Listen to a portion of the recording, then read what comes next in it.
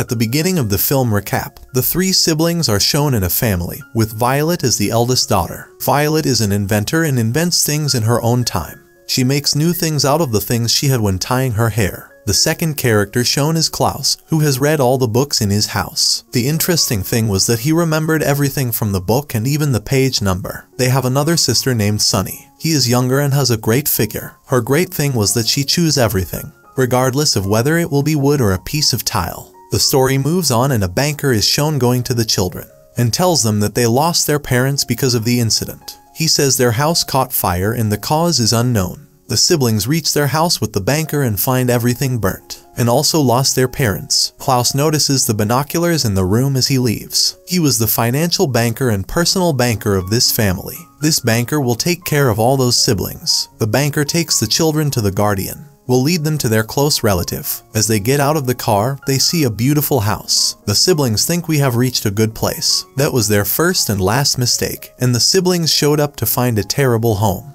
It was in the forest, and the first guardian of the siblings is shown when the door opens. He was a greedy guardian and needed money instead of children.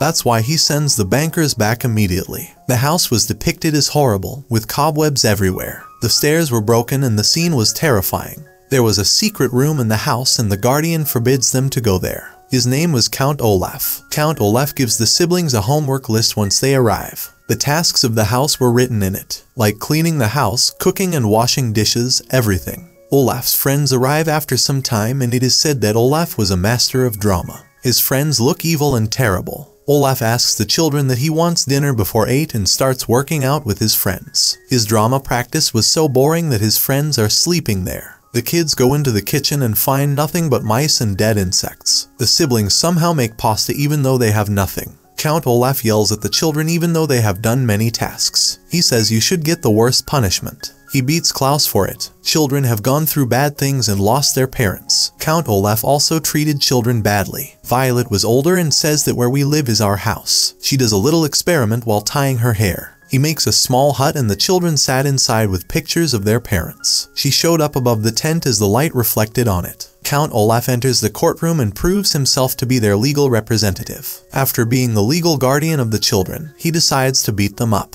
He just thought he would get the property after the kids. He leaves the kids in the dorms and locks the car. When the kids find out there will be a train, Violet calls the banker. The banker could not understand anything because of the noise of the train. Violet gets an idea and makes a tool that she can use to change the train's track. She becomes successful in it. When he throws a tool, the train's track changes. Violet saves her siblings. The banker also gets there and thinks that Count Olaf has given the kids permission to drive the car. The children try to make him understand that their guardian tried to end them. Their banker did not understand anything and took the children to Count Olaf. Later, with them, he reaches the second guardian of the children. Children must be looked after by a second guardian. It won't happen here with the kids because their first guardian let them die in front of the train. He was a doctor and liked to keep animals, especially snakes, and there were different kinds of animals in his house. Does he tell the children how he collected a lot of snakes? How much does he love these animals? They meet the children with the two-faced cobra, and they also meet a three-eyed frog.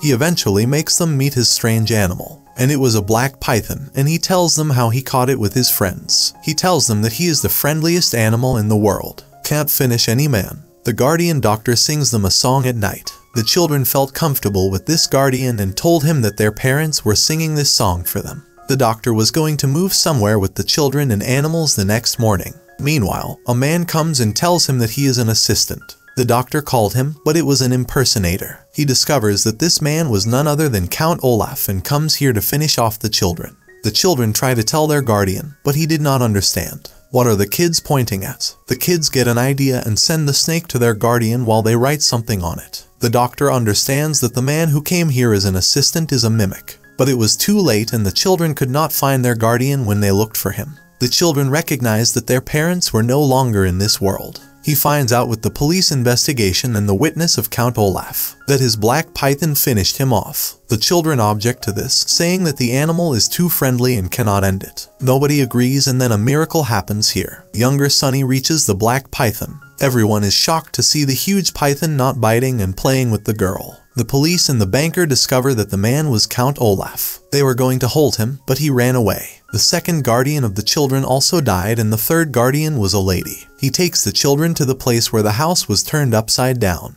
A lady comes out of the house and was the third guardian of the children. When he sees children, he asks about their family and calls them to his house. The lady will let them know that not touching the thing will finish you off. Do not move near the refrigerator, it will push you down. Do not approach the chandelier, it will fall on you. Don't touch the door handle, it will hurt your eyes if it breaks. The lady was afraid of everything. He thinks he will die one day because of these things. He doesn't leave the house for it. Violet asks Mrs. Do you know how our parents died? What caused our house to catch fire? The lady says nothing to them and shows Violet an old album. There were her old pictures and memories. The siblings see in the album that the lady was so brave. She sees a picture of the group and Violet asks, Ma'am, did you know my parents? Do my parents live with you? In this picture, he sees his second guardian. It was terminated by Count Olaf, which means you all know each other. Meanwhile, the lady closes the album and stops talking about it. The lady took the siblings into the room and there was a glass window. A huge sea could be seen from the glass window. Does she tell these siblings about her husband's death and how he died? A leech ate her husband. He can smell people. The next day, the children moved to the market with their guardian. A man comes there and it was the captain. The captain catches the lady talking to her sweetheart. The siblings recognize him as Count Olaf. He came again to hurt us. The siblings try to convince their guardian by claiming that he killed our guardian before. He came to end us, but the guard does not listen to them and takes the captain, Count Olaf, home. When the siblings got home, they found their guardian, but it was too late. They noticed that the glass window was broken. A suicide note was also written there. He tries to read the note, but discovers numerous grammatical errors. They think their guardian never makes any grammatical mistakes. We know that Klaus has information about the books. He tells Violet that if someone makes a grammatical mistake, it means they're trying to tell us something. The guard wants to tell us something. Then he finds out that she wrote the name of the cave, which means that it is hidden somewhere. She's not dead. There was a huge storm and everything was flying. The same thing happened as their guardian said. The gas tank had leaked and gas was leaking from the kitchen. The door handles were also broken and about to hit their eyes. Due to the storm, the refrigerator also fell on them. They lie on the ground to escape, and when the storm stops they find they are alive. They see that their house has been split in two. They stood on the support of a piece of wood. They did not defeat even in the face of so many terrible things. They hit a piece of wood with a heavy object, so the figure will be deflected to the side, and when jumping they will move to the other side. They get into the boat and move to the location where their guardian still lived. When they reach the cave, they call their guardian and she comes to them. The siblings ask their guardian what happened to her. He says he was an executioner. He forced me to write the note, but the siblings say we came here to take you. He refuses at first, but then agrees to move in with them. They were in the middle of the sea and their ship was attacked by a leech. The leeches were coming to their boat from the water. He sees another ship and shouts that they took help from the ship. It was Count Olaf's ship. He gets to the siblings and says while holding their guardian's hand, I'm leaving you. Count Olaf leaves their guardian in the water. It means that Count Olaf has terminated their third guardian. The banker and the police also reach out and try to tell them that Count Olaf put an end to many people. It is also behind us. The banker does not trust the siblings and Count Olaf invites them to his game. Did the siblings not understand what he was up to? Klaus finds out he's doing it for the book. Klaus tells his sister if we marry separately we won't have legal property. Then he discovers that Count Olaf is planning to marry Violet, and when he marries her, he will inherit her property. Violet refuses to marry him and says no one will believe your drama. He says that a marriage is not a marriage until it is solemnized before a lawful judge. Meanwhile, Count Olaf says that I already thought that. My neighbor came here to help me. He will feel like a part of the drama. Violet tells Count Olaf that she won't. Count Olaf does a bad deed and captures their younger sister Sunny. He tied her to the top floor of the house. If you refuse to marry me, I will make your sister fall off this building. Violet was forced to say yes, and this is where Count Olaf's drama begins. Klaus doesn't lose heart and wonders what Violet will do when she's in this situation. He starts climbing the building to save his sister, and the drama was also happening.